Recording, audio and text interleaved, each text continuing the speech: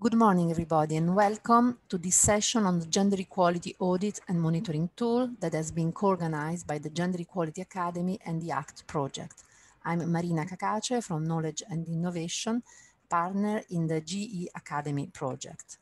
The GE Academy project was funded by the European Commission to deliver a comprehensive capacity building program on gender equality in research organizations through a variety of formats like in-person trainings, workshops, summer schools, distributed open collaborative courses, interactive webinars, and train-the-trainer sessions. You can check for our website for more information on our next sessions.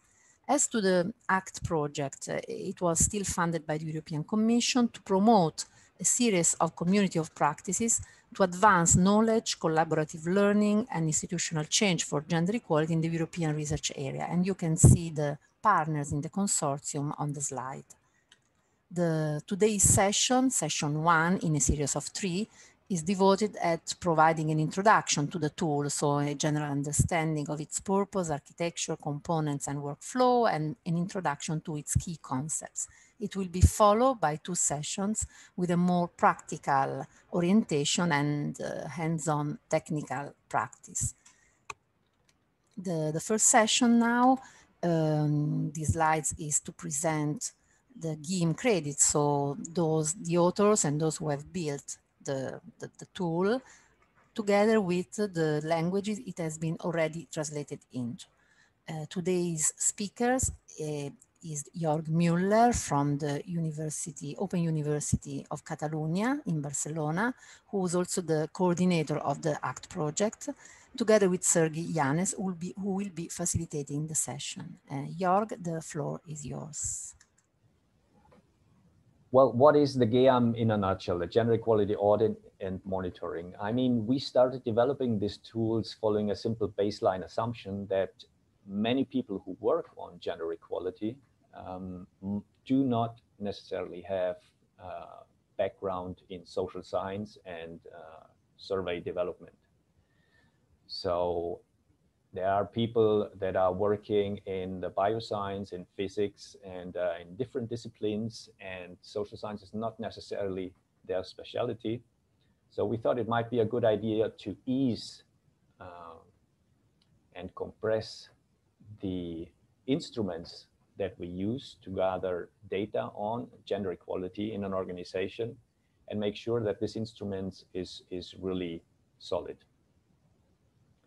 There have been many, usually all the structural change projects have at their initial stage an audit, sometimes involving a survey, and often these surveys are reinventing the wheel because more or less what we want to know concerns the typical problematic areas of gender equality, about work-life balance, how gender equality is handled within an institution, but it's not necessarily clear how to best ask about these things and get good data.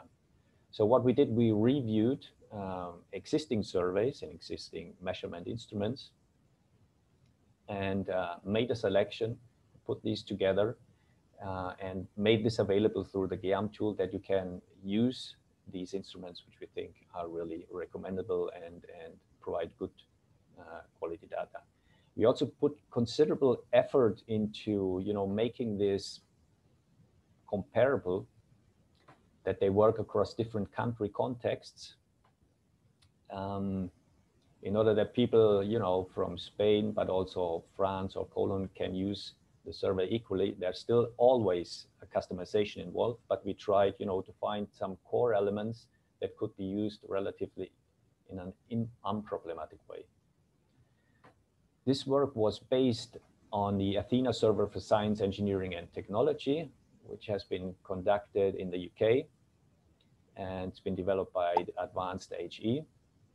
So we used this as our baseline, complemented this with new modules and measurement instruments through a literature review, and put this together as the GEAM infrastructure.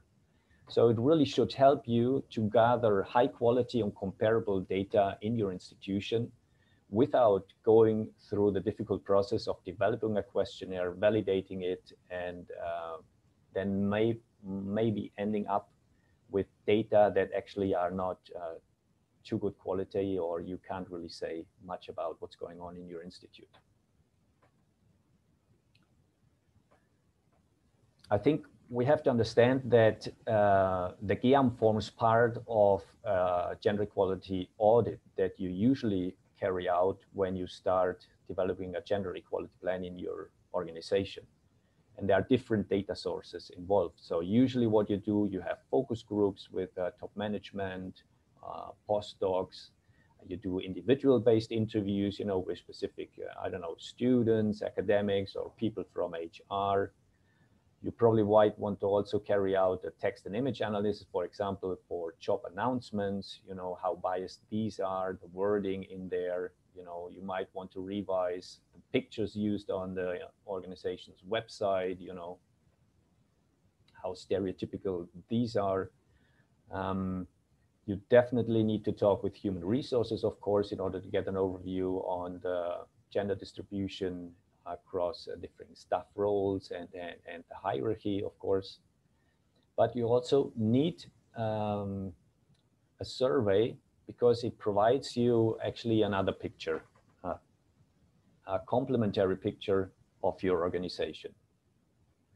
So the GEAM basically often, you know, it's seen as complementary to the data you get from your HR department. Of course, the HR department, you know, it's very good data if you get access to it, because it's centralized, it's reliable, you know. HR knows what type of contracts people have, how much they get paid, what type of, where in the hierarchy they stand. So this is a solid picture that you get and that you need for your gender equality plan, of course. However, the GEAM provides an additional picture on data that HR, not necessarily human resource department, doesn't necessarily have. So this concerns the experience of the organizational, the reality, the work climate, for example, in your organization. It concerns experiences of gender-based violence, of sexual harassment. I mean, you might even have a protocol in your organization, but people do not report. And an anonymous survey as the GEAM provides an opportunity, you know, to report this experience, even if you don't know who is affected. But it might give you another indicator that there is a problem. It also provides you information of external responsibilities that HR doesn't necessarily have. So how many children people have, or if they have to have care responsibility for adults, for example. It also gives you a sense of just personal satisfaction, you know, how satisfied are people at your organization. So it gives you a whole range of subjective experiences of employees or students that otherwise would be really hard to access. The disadvantage, of course, I mean, you know, it consumes additional resources. You still have to adapt the GEAM, you have to, you know, launch it, several waves, reminders. So it's, you know, additional work, so to speak. But I would say it's definitely provides a very rich and necessary layer of the reality in your organization regarding gender equality. When we look at this from the different phases that we have in gender equality plans, usually you would use the GEAM at the first step. So as part of an initial audit, for example, when you analyze and collect and want to diagnose a situation of gender equality in a university or research institute, then usually you plan, you know, devise actions that address the challenges and gaps you have identified. You implement these, and then in the final step, you monitor the outcomes of your actions. And there it might be, again, an opportunity to use the GEAM, because ideally you would detect a certain change from the initial stage to the other one. So this could be apart 3 years, basically 2 years, 3 years, 4 years. And the important thing is that if you have an instrument that is really reliable, the changes you detect, they're likely to be not an error caused by your instrument, because simply your instrument is so bad. One time it says A, the next time it says B. You can't be sure what actually happened. So if you have a valid instrument, it's better to work with and see actually if any of the measures that you implemented actually had an effect.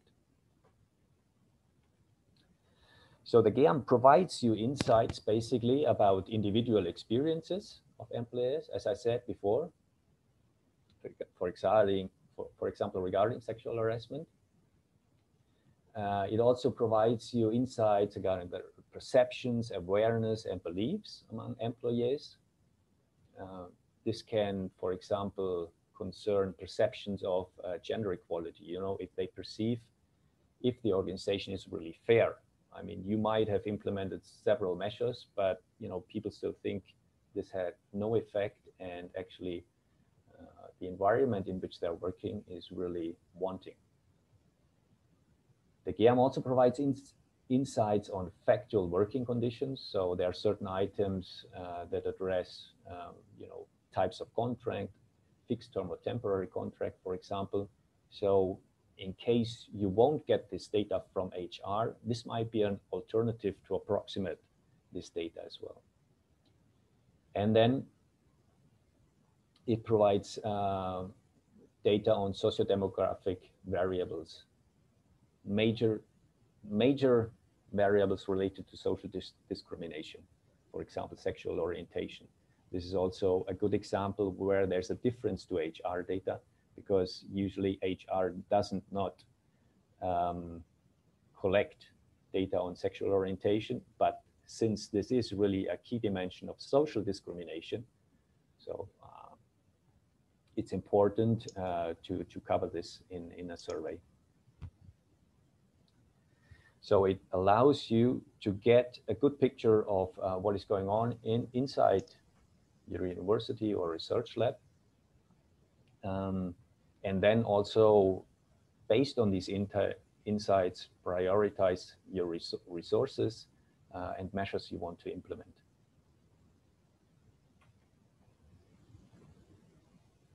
So the GEAM components, if we look a little bit more in detail, we have structured this according to a GEAM core, as I said.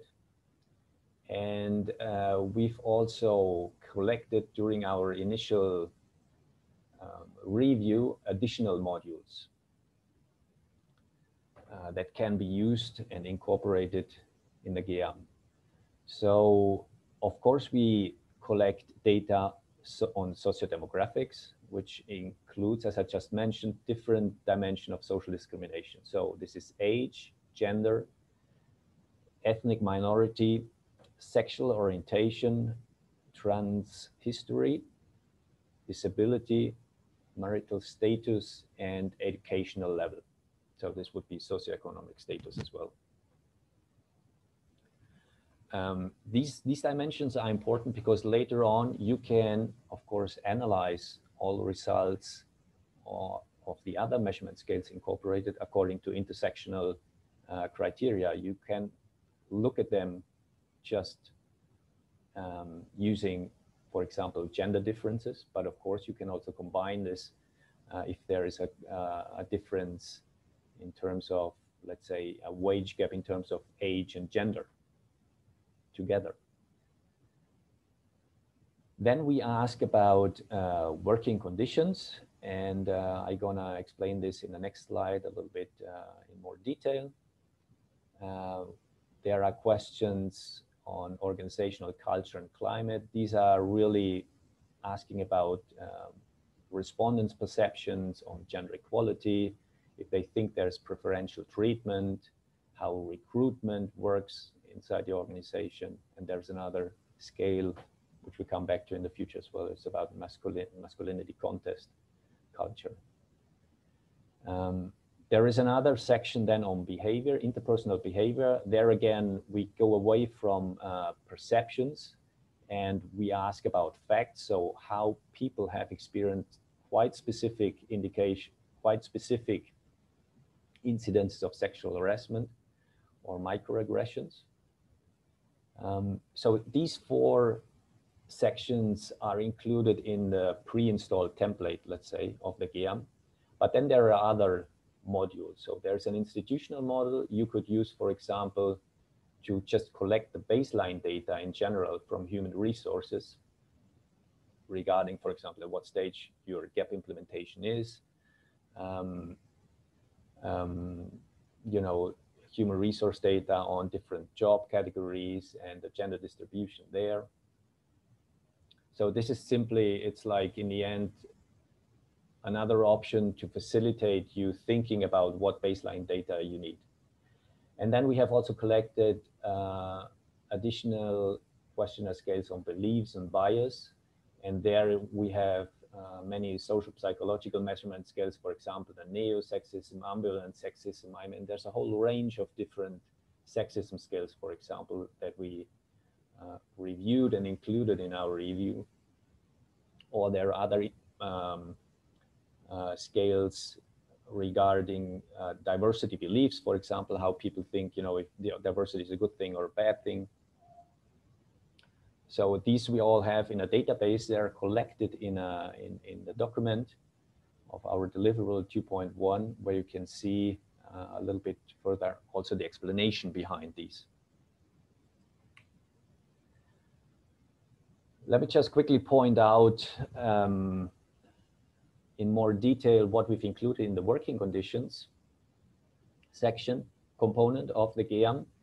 So we have, for example, several items on work-life balance, and these include the care responsibilities for adults that people might have, if they are parent of how many children, and if they're a single parent or not, if they have an awareness of the flexible working options inside the organization, or if they simply don't exist. Then we have several items that we took from the European Working Conditions Survey in terms of career prospects, the motivation, job security and job satisfaction, and work intensity. And then we also use the work-family conflict scale, which I will introduce later on in a little bit more detail, because I think it's a quite good example of what we're aiming for in terms of measurement. Then we have parental leave as well in the working conditions. So if respondents have taken parental leave, and which type, when, if there are policies on parental leave available in the organization, and also policies for returning to work and how good they were prepared for returning to work. So it's a quite good, actually it's among the most extensive sections of the GEAM, because the whole thing about work-life balance and working condition is important from a gender perspective. So it's quite extensive, this section. And we also incorporated during the pandemic, this was not initially part of the GEAM, but we took on board a module on COVID in terms of, you know, how work patterns have changed for respondents regarding their responsibilities like research, teaching, conferences, publications, and so on and so forth during the pandemic. Organizational culture and climate, as I said, this is really about the perceptions of certain items. So we have perception of gender equality, how people in general perceive their organization in terms of, you know, if this is really a fair environment for gender equality or not. If they perceive that there are differences in the allocation of resources.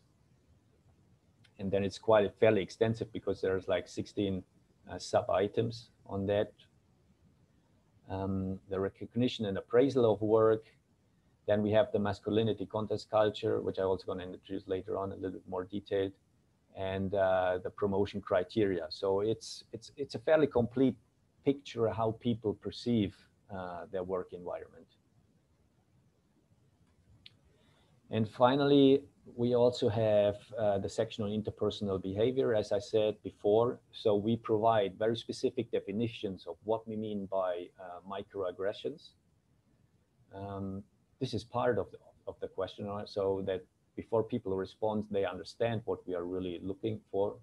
So for example, brief microaggression, it's a brief and commonplace verbal, behavioral, and environmental indignities, whether intentional or unintentional, that communicate hostile, derogatory, or negative slights and insults to the target person or group. So we provide a division, and then there are 11 sub-items where people can indicate the frequency we would say experience this. And the same holds for bullying and harassments, where we define what we mean by that, and then ask about if people have experienced this during the last 12 months. And we also ask about if how confident they would be for reporting those incidents to different people.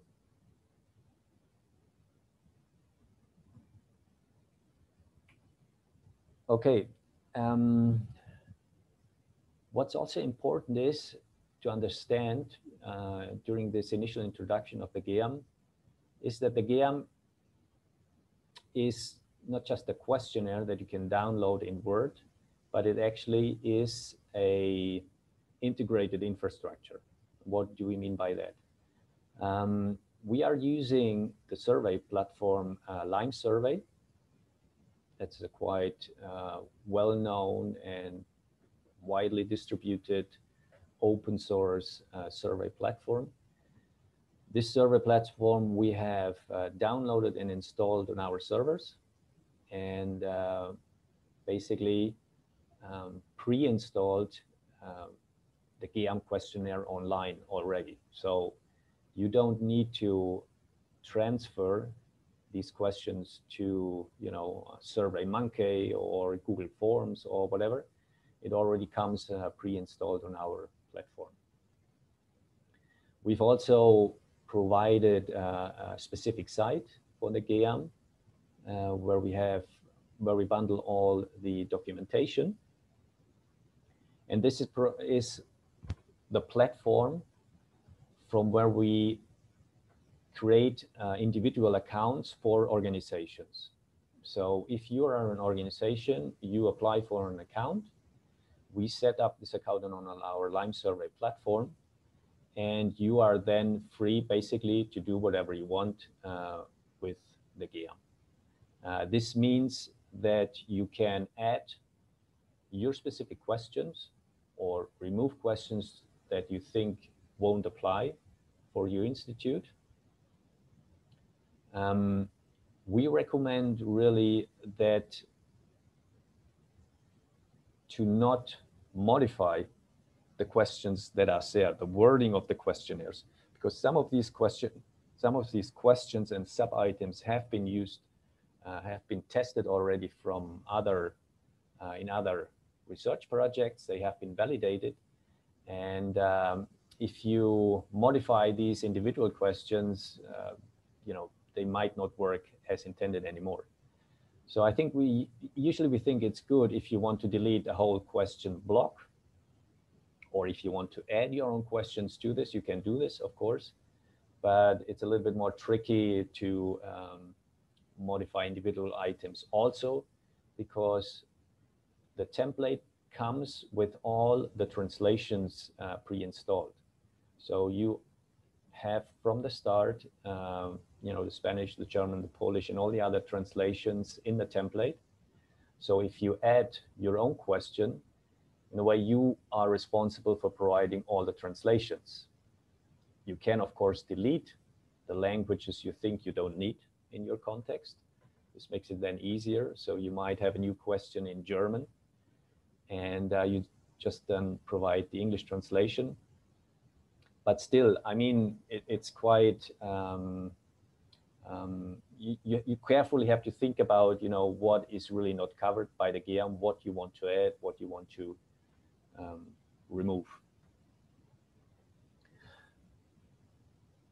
Part of the online hands-on training, we will guide you through the sections that we think that need customization of the GEAM. So for example, there's no entry for the different job categories and roles in the organizations because they, change from organization to organization. So there's no sense for us to provide like a shared definition or standard because this will change anyway. So it's just an empty question where people then have to provide their own categories and job categories. Once the customization is finished, basically you are ready to launch the survey using of all the options that you have in the Lime survey platform. So there are different means of anonymization, of making waves of reminders, which we also explain to you during the training. And once this is done, again, the advantage of having this shared framework is that we have prepared for you a reporting template, which basically generates the descriptive report in Word for you. So this is a script which is openly available. If you are familiar with R, you can generate this report yourself. If not, we can also help you with this. Basically what it does, it reads the data from your survey and generates the charge and the frequency tables of all standardized elements, GEAM core elements, of course, which are contained in the template. So take-home points for the GEAM. So the GEAM is part of the ACT project. So it's run on the resources of the ACT project. So it's free to use for now until October at least. But the way it's set up, it's also that all the questionnaire or the platform, you can really take this with you. The questionnaire that you set up, you can export it and then import it in any other Lime survey platform. So you're not locked into this, let's say. I think, and we've seen this with the organizations that so far have implemented the survey, that it really saves you time in developing and reporting. So you don't have to go through the whole process of deciding how you ask about this, what is included for doing this initial gender equality audit in your organization. And you also don't have to, generate all the charts and frequency tables. All this time gets basically compressed and ideally freed up for thinking about interpreting the data, contextualizing the data in your organization, and then designing really the measures that make sense and address the needs that you have detected through this survey. As I said, it's adaptable and ready to be customized. And it's also important to emphasize that in the end, you own the data you generate. Before you can launch a survey, we have you to sign a data protection agreement. I mean, we as the WOC, where I work, the organization, we take responsibility for the hosting of the Lime survey platform, of course. So we take responsibility for making this a secure environment. However, the moment you generate the data, you are responsible, you become the controller of this data, which means that you really have to take care that it's stored securely, protected, that you delete it after a certain amount of time, all these things that you have to comply with when you really deal with this type of data. In the next session, after the break, there we will also explain, I will explain a little bit the type of data you collect. So there's personal sensitive data involved. So you really have to be sure to understand what this type of data involves if you are allowed to collect this type of data in the context you operate. So because the legislation might be different from country to country.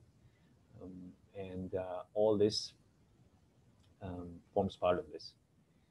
But then still, I think one of the major challenges that remains is really once you have the data and once you have the descriptive tables, it's still not easy really to analyze the data more in depth.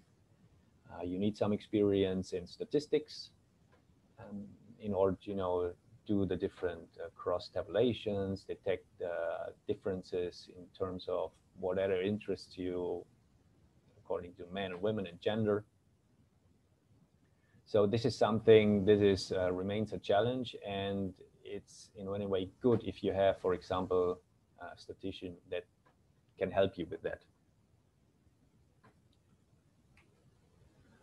Okay, for getting started, I mean, this doesn't really apply to this course now, but definitely I recommend you to take a look at the questionnaire. It's online, you can browse it.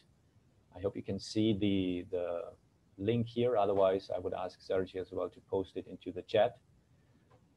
The questionnaire is online. It's like how respondents would see it.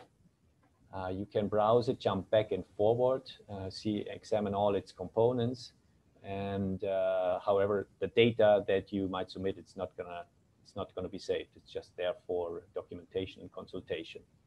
But this already gives you a good overview of the detailed items and questions, which I also then will ask you later on, already think about these in the context of your organization, what makes sense and what not.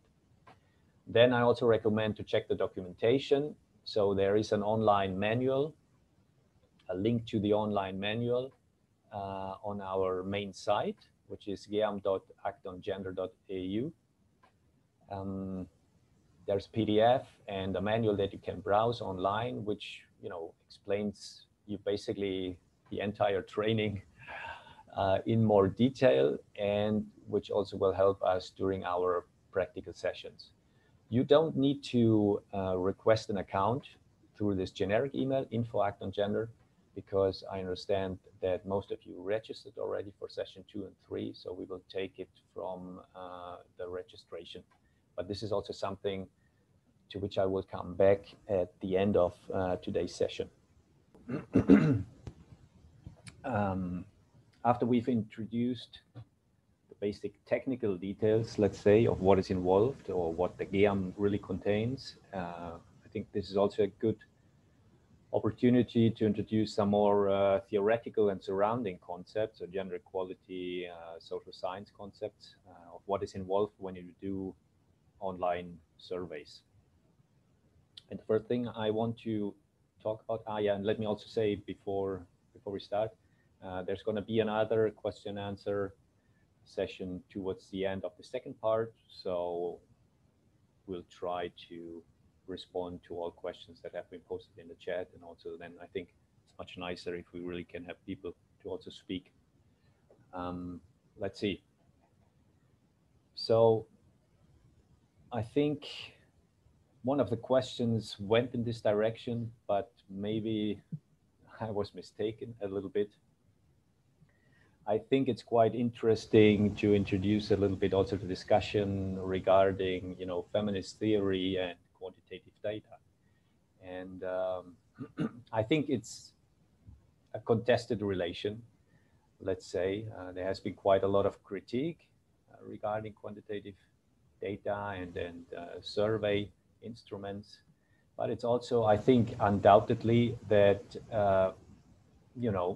there has been quite solid arguments put forward what can be achieved with quantitative data. And I think the prime example in this regard is She Figures, which is published by the European Commission, which really,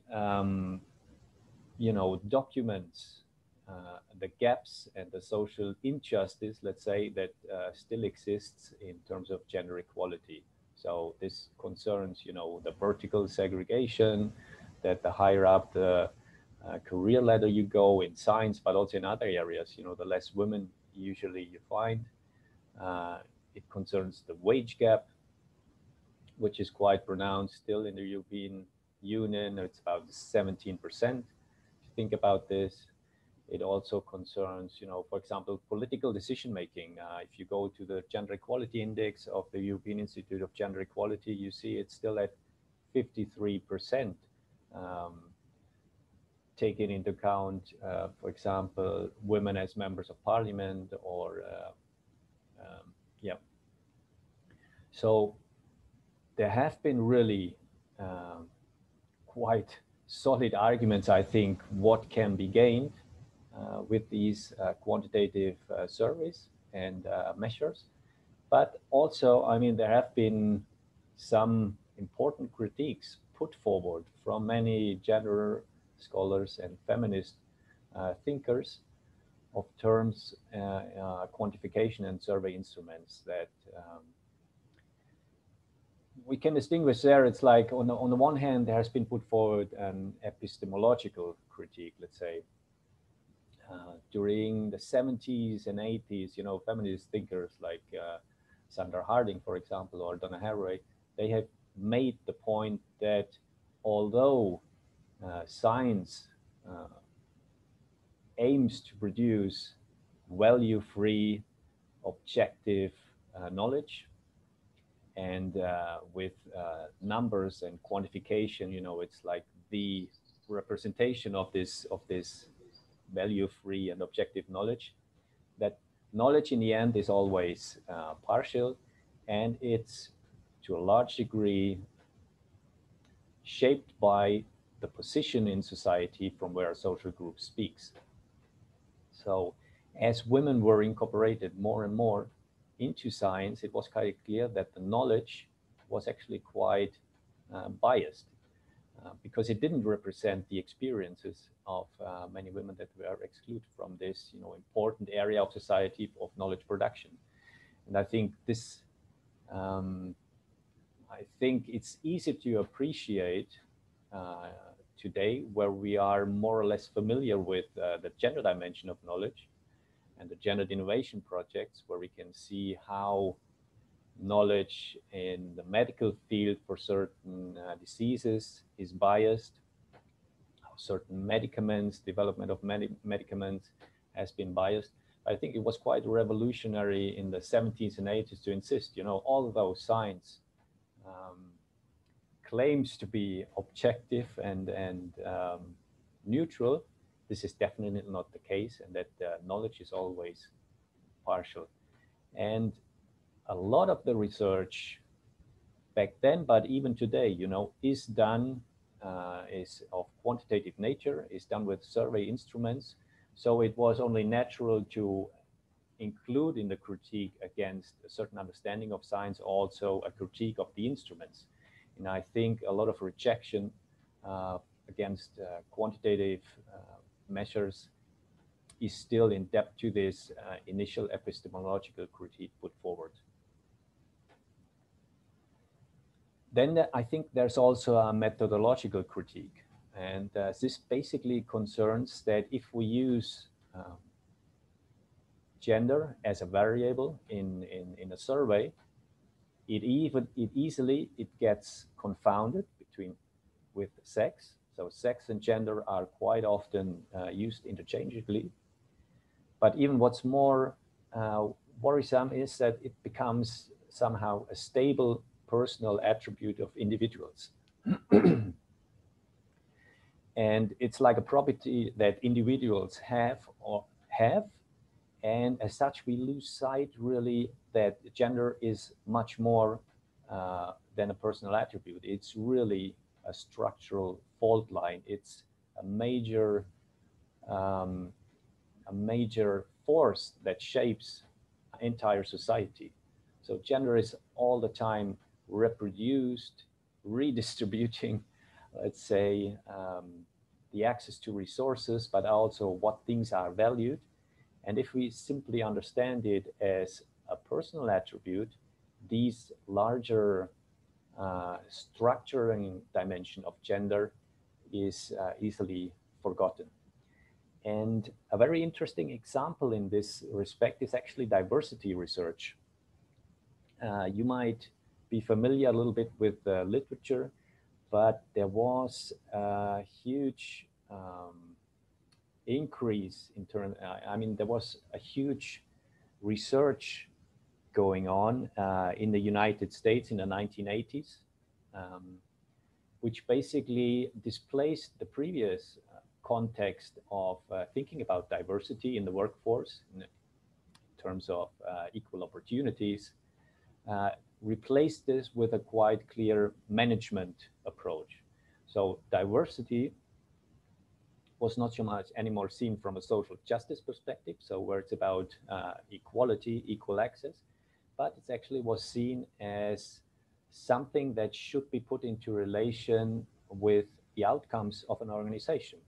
So it was all placed into, let's say, a framework of quantification where easily observable features like gender then can be related to the outcomes of an organization. I mean, there are tons and tons of research that look at, what's the percentage of men and women on a team or inside an organization, on the leadership board, and then try to observe a certain correlation with the outcome of the organization. For example, I don't know, the return investment or how good the publications are that come out of a certain gender balanced research team, and so on and so forth. So the whole operation there was to understand gender as a personal attribute that could easily be managed from a human resource point of perspective and a management perspective, until really after, I don't know, a decade or even more, it become increasingly dependent that it's not just a individual attribute that we're looking at, but also that actually the relations you find inside a team or an organization and stereotypes and ascriptions that people have when they interact among each other are really important for shaping the interaction and the social context. So people reached this conclusion basically because they saw that the results of a too simple understanding of diversity, they were not consistent. And sometimes, a certain proportion of men and women produce better research, sometimes it didn't. Overall, it wasn't consistent because, of course, the question was much too simple. When we talk about gender, it's not just the proportion, but it's actually, the associated status and stereotypes that come with it and that are historically grown and attached to certain groups. So I think it's a quite interesting example because it also shows how the reduction of gender to certain attributes then becomes part of a whole governmental framework, let's say, where you try to relate certain input indicators like gender proportion to the overall performance of the team or of the organization. There will be other examples on that. Jörg, sorry for interrupt. Just to make sure, we are seeing the same slide for a while now. Yeah. We don't know if... Go with your next one, yeah. Okay. Correct, sorry. actually. Sorry. Correct. So closely related to this first is also another critique that, of course, if we think about gender or sex, this is often, used as a binary category. And I mean, now it's more common to actually understand that gender is not just men and women, but you have also transgender, which don't fit neatly into either of these categories. But even for sex, I mean, it's not just men and women, biological sex, but there are also intersex people. So there's a whole variety of other categories that are difficult to capture. You only have to think about what it needs if you ask for a new ID, how many categories to have. This is often not available. So it's really hard to change these binary categories. And they are, very present in quantitative research. So these are like the some of the main critique points for quantitative research. But there's actually also another issue involved. Once we have indicators, or once a question, they acquire like a certain, they become naturalized. So the whole process behind developing indicators, behind categorizing, actually becomes invisible, and we take the indicator as a reality in itself. I mean, common example is, for example, EQ tests. You know, this is a quite complicated measurement indicator, which we now take to be equivalent basically with intelligence of a person. Or the GDP, the gross domestic product. I mean, there was a period in history where people thought this actually couldn't be measured, but now it's like a standard indicator that has become naturalized. And I think two examples make this very clear, make the complexities involved when developing indicators very clear. One is from Sally Eagle Mary, which is a very good book on the seductions of quantification, where she basically tells the story of how the UN Statistical Commission developed indicators for measuring violence against women on a global scale. And when you read this chapter in this book, it's really, you become quite aware, you know, of the lengthy process that was involved in really defining what violence against women means, and who gets to decide what is involved, and how this in the end becomes naturalized. And the only way it seems like this has also always been the case. So it's like it really makes visible the power that is involved when designing indicators. And roughly speaking, there are two different approaches. One is about a more gender equality based approach, which looks at also more the context, the economic opportunities, versus another one, which is more criminal justice based. So this is about better policing, about the prosecution of the perpetrators. And this is also often collected through administrative data. So in their negotiations, which were between the UN Statistical Commission, but also many women's rights movement across the globe, there was a constant drawing and struggle and renegotiation of what should be included and how should it be measured. So in the end, the UN included basically, their definition included that this should be measured in terms of physical and sexual violence in intimate and non-intimate relationships, female genital cutting, emotional, economic violence. But they didn't leave out, and this was critiqued by a women's movement, for example, violence by a policy and military, sexual harassment is not included, stalking, female feticide, early and forced marriage was not included, and violence against pets and property.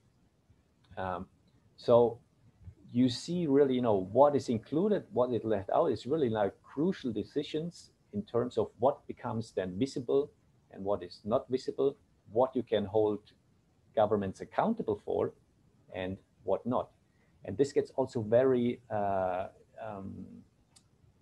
plastic or very, very illustrative when, for example, Bangladesh also wanted to include their very specific forms of violence, for example, related to burning and acid or dropping, which were very unfamiliar from people who initially developed these indicators, which come from Northern European countries.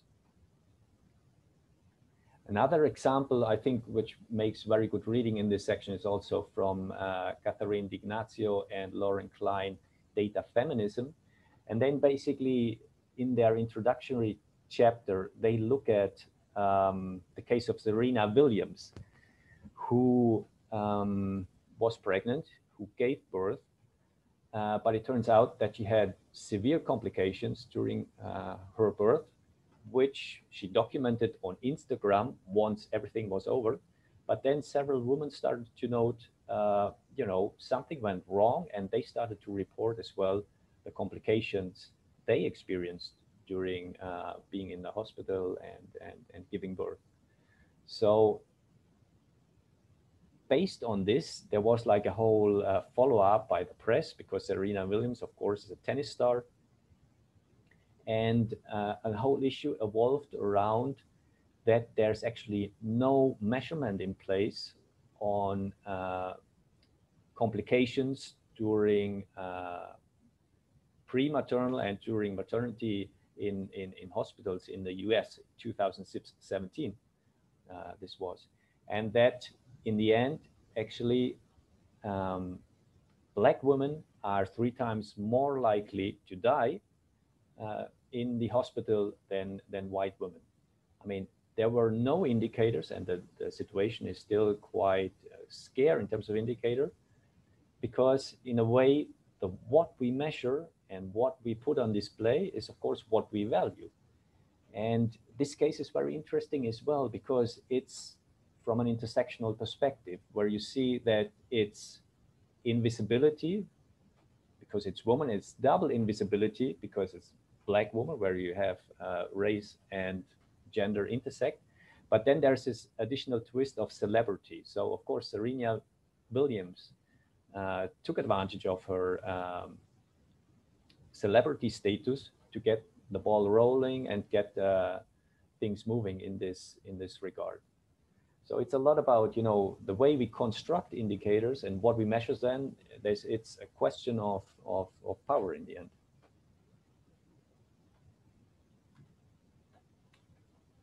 And this is the implications of this are very well analyzed by the initial book on the seduction of quantification, but also in this book of Marilyn Stratton on audit cultures, where we can distinguish that indicators basically have 2 effects. One effect is the knowledge effect. So if you look, for example, at the She figures, you know, it's about the comparative facts that we put on the table, and which create a certain urgency to act, create accountability to governments, you know, if they are able to, I don't know, close the wage gap, for example, or more women can participate in decision-making positions. So, you know, these indicators have a knowledge effect. But at the same time, indicators have also a governance effect, because in terms of, you know, we want to address the issues that they indicate. And now it's very important that, you know, we're talking about quantitative indicators here. It's about numbers. And numbers are behave in a quite, or we behave in a quite particular way in relation to numbers, because we think, you know, numbers are the bedrock of a systematic knowledge, because it seems they are, you know, free of interpretation. They are neutral. They are merely descriptive. Numbers just belong to the invariable rules of mathematics. So, you know, it's the number and that's it. And because numbers allow also to compare the results, it's very easy to make decisions based off these numbers and believe that the decisions you take on these numbers is actually, you know, it's fair and impersonal because the numbers are neutral.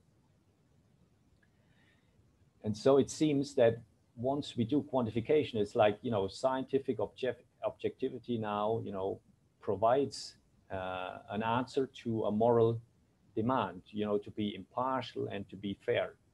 But this often forgets really all the relations that are involved when we design those indicators initially. So quantification is a way of making decisions without seeming to decide.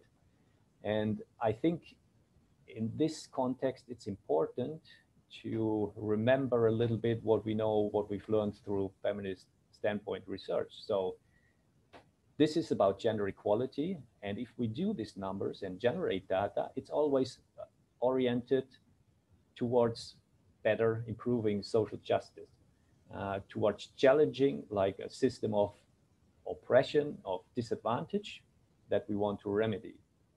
It's not just about, you know, generating some data and facts. No, we want to use this in order to make a difference in the organization that we work. And this also often includes, as we've seen, that usually we try to involve or start on the margins. You know, we study from the bottom up in order to be sure that really also take on board the perspectives of those that might not be able to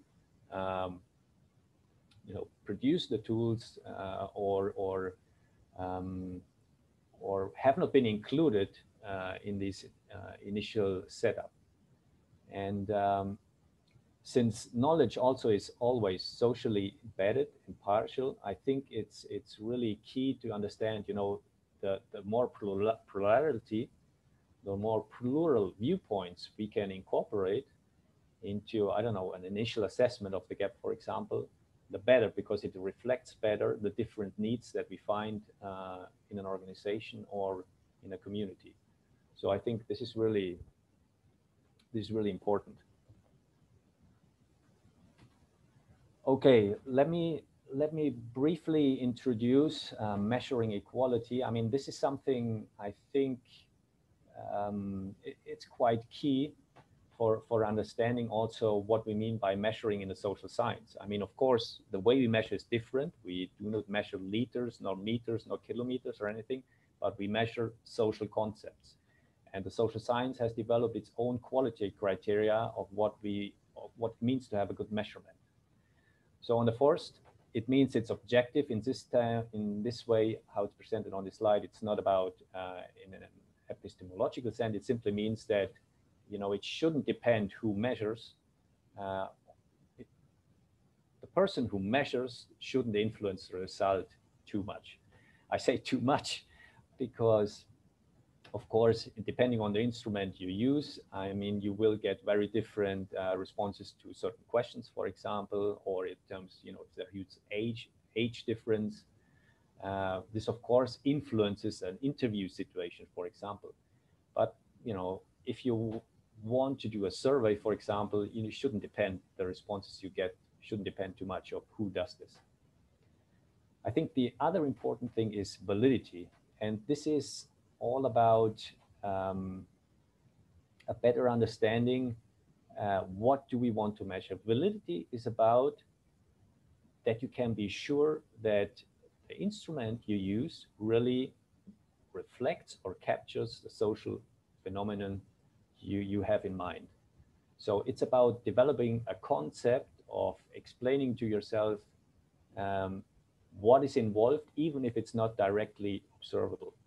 So for example, if we think about job satisfaction, you know, job satisfaction probably involves, you know, to have good relations with your colleagues, that you're not stressed all the time, so the work intensity is okay to manage.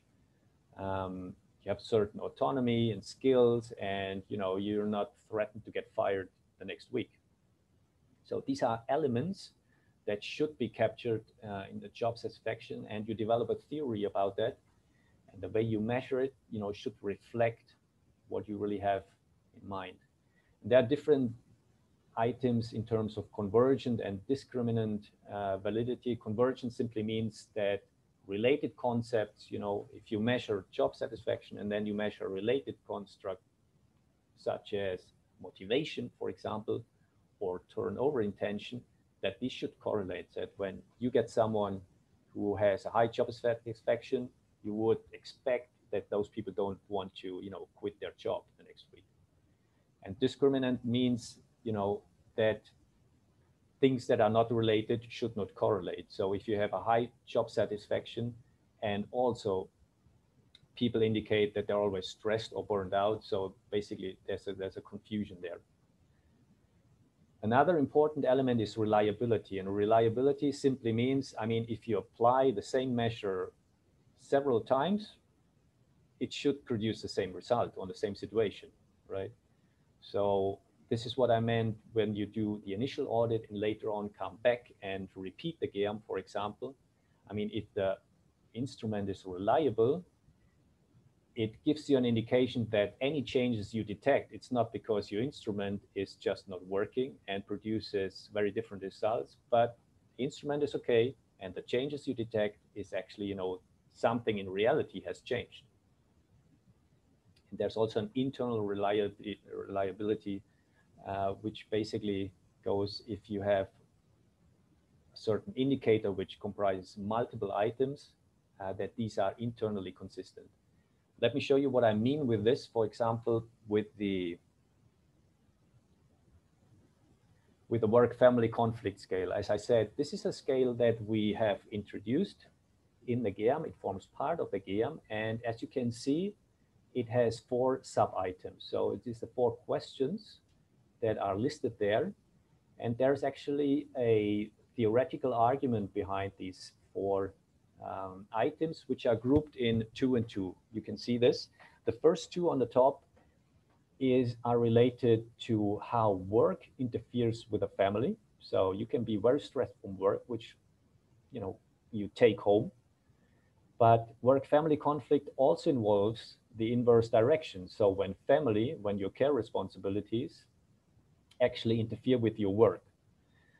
So if we want to measure work-family conflicts, we have these 4 items, and it allows us to say something. Is it more work that interferes with family, or is it rather that the family and care responsibilities interfere with work?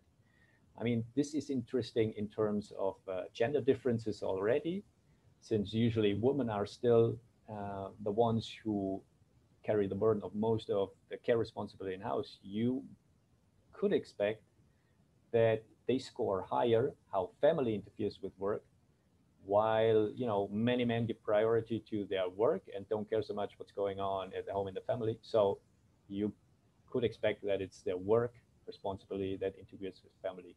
So in the analysis, then later on, you can examine this in more detail and see if these differences actually exist. The interesting part of this scale is that it has been used across Europe. So it's been part of the International Social Science Survey. I can't remember now the exact name of the survey, but it has been used about many countries, and already there are some indications how reliable this scale in terms of internal validity it is across the countries. If you check out the publication that is cited, you will find there that the internal consistency of the instrument is actually quite high.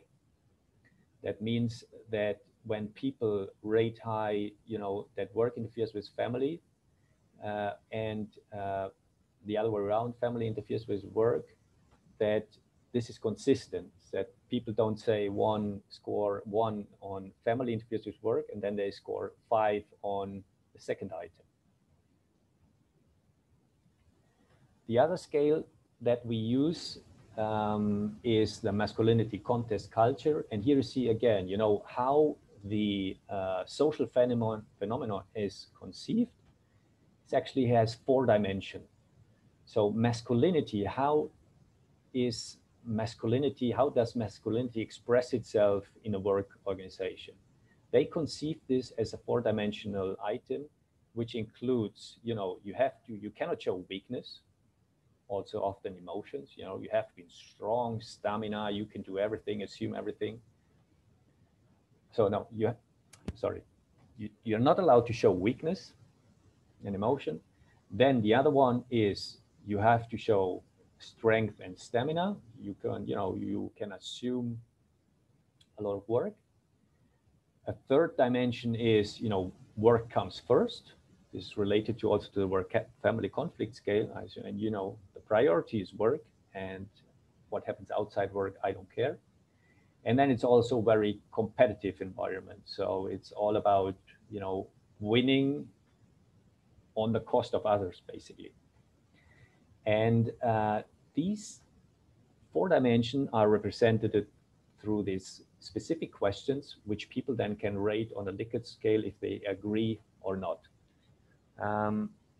I think I don't go into the convergent validity, discriminant validity, but they show that these responses actually correlate quite highly in terms of the experiences of sexual harassment, burnout, lower job satisfaction. So if you have a high score on these items, actually there's a good indication that something is going on, that there is a problem. Okay, so this was about the measurement and explain you how this works in 2 selected scales of the GEAM. And let me also briefly introduce the other key concepts in terms of data protection. So we need always to mention privacy and confidentiality and the difference between two. I mean, privacy in the end is a more fundamental concept in terms that it's really about the control you have about your information, about yourself, even what you decide you want to reveal from you or not. And confidentiality is about once this information has been revealed to someone else, I mean, this person, then there's a duty that this information is safeguarded and exactly, and not shared. Privacy considers and limits the way in which we acquire information. So for a service, this means you have to give the options that people want to opt out, for example. Once they are in the middle of the questionnaire, for example, they say, no, I don't want to. So they should have the options to opt out and delete their responses so far. And confidentiality then means really that you have to store this information in a protected way, that it cannot be accessed. And this especially gets important for sensitive personal data, which involves racial or ethnic origin, political opinions, religious beliefs, trade union membership, genetic data, biometric data, health data, sex or sexual orientation. So I say in next slide, what is included in the GEAM. Another option, this is important, is anonymization. This is quite important also from the new GDPR point of view, because even though the GEAM does not ask for any direct identifiers, which for example could be an ID, a name, an email address, so really, unique identifiers that identify a person, it's still fairly easy, depending on the size of the people you ask, to identify a person simply by looking at, the gender and their role. Imagine you have a small research institute, you get 100 responses, and there are 10 managers, 2 of them are women. I mean, it's quite easy then to see, who are the responses, who are the women, because there are only 2. So there needs to be a clear understanding in terms of what you do with your data and even what type of results you publish in aggregated form. This is also the reason why we have people to sign up, the data protection agreement in order to really be sure it's their responsibility to guarantee these rights under GDPR. The GEAM includes sensitive personal data. So we do ask about sexual orientation, as I said. We do ask about disability, impairments, or long-term health conditions. We do ask about majority or minority ethnic group, and trans, or do you have a trans history? We think it's important to ask these questions because, I mean, unfortunately, these are also the major dimension of social discrimination. So it's not just about gender, but it's also about sexual orientation. It's quite clear. I mean, homophobia is quite common in some contexts. So sexual orientation is an important dimension of social discrimination, and it should be possible to really identify in the survey if to what degree is this place. And I also need to point out that in the end, survey administrators, you need to check what's allowed in your national legislation. For example, you can't ask about race in Germany, if I'm not totally mistaken, so you can't ask about this. And if this is the case, you have to take it out. We don't ask specifically about this. We ask about majority or minority ethnic group, because I think this is all that we need to know. But in any case, you always need to double check with your national legislation that actually all the data you generate, that this is okay. One word about intersectionality, and we're getting close to the end. I mean, it's a complex phenomenon. There's lots of things written about this. The way we approach intersectionality inside the GEAM and inside the survey, which is a very specific context, is that we include these dimensions of social discrimination, as I said, age, gender, sexual orientation, transgender, health impairments, class. So we have also a question now, parents' education, ethnic minority, and country of origin citizenship. We see intersectionality then happening on the level of the analysis. So if you combine several of these categories and analyze the results in terms of working conditions, job satisfaction, sexual harassment, or any of the other scales that are included in the GEAM, you can then, of course, analyze this according to these different intersecting categories.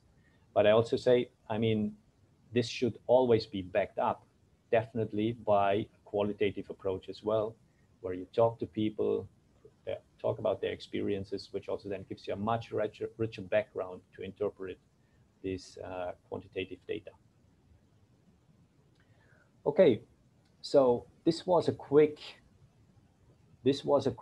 overview of some of the key questions involved. I mean, most of this is documented in the manual that we've prepared for the GEAM as well, including issues of privacy, confidentiality, anonymization.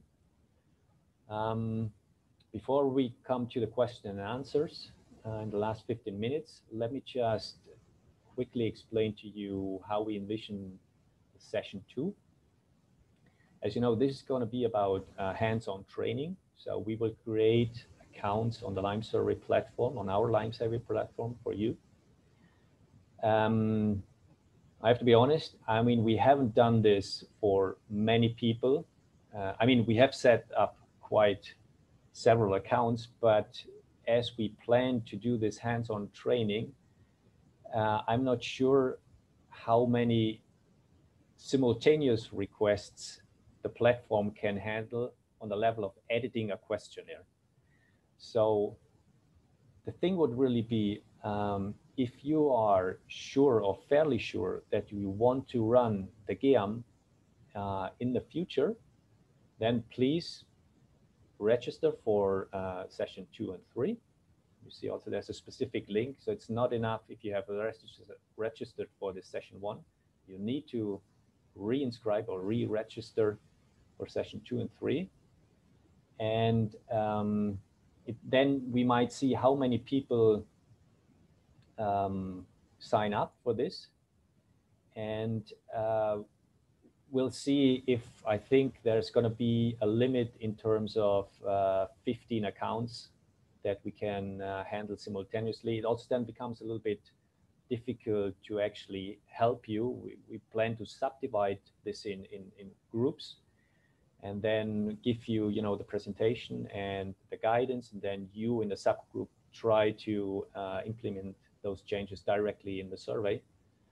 So if there are too many groups, it becomes a little bit difficult also to handle so many. So our idea is, please only sign up if you really think this is useful for you, that you want to do it and see a fair chance that you can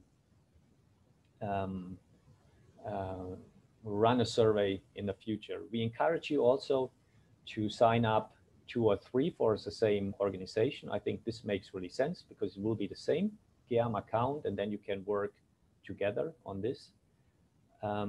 Because it also, you know, it provides background and you can think together what needs to be adapted and how should this be. If you think now after this first session that this is not really something you're interested in, or this could be something in the future, and you already registered for session 2 and 3, please send us an email so we can take you out and leave the place for others. If worse comes to worse, or good comes to good, let's say, I mean, if there's too many people, we might split it up in 2 sessions. let's say we have now planned session 2 and 3 with specific dates. And in the end, it's going to be probably first registered, first served on this kind of criterion. But we will hold then a first hands-on training, and then we'll be in touch with a second group who it's probably better to look for an alternative date further down the road in June or July, and then have a dedicated session with a second group. I think this would be our proposal. We've come to the end of our session. I hope it was useful to provide you a first overview of what's involved. And yeah, please take a minute to respond to the exit questionnaire. And I hope we'll see you on Friday when we start with the hands-on training.